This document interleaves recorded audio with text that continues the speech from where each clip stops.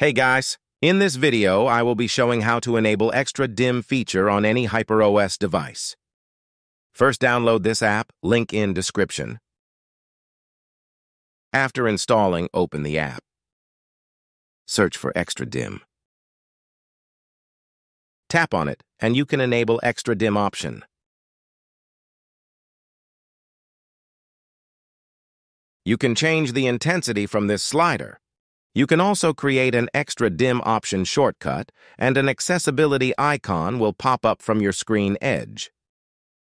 The Extra Dim option could decrease your brightness more than your brightness slider. You can also create a home screen shortcut for Extra Dim from the Activity Launcher app.